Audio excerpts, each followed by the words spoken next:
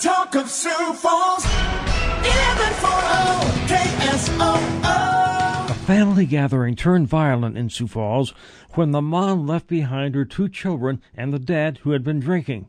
Sioux Falls Police Department Public Information Officer Sam Clemens. Dad was upset and ended up grabbing his 17-year-old daughter's hair, pulled her to the ground. Later, he pushed her into the wall and hurt her head.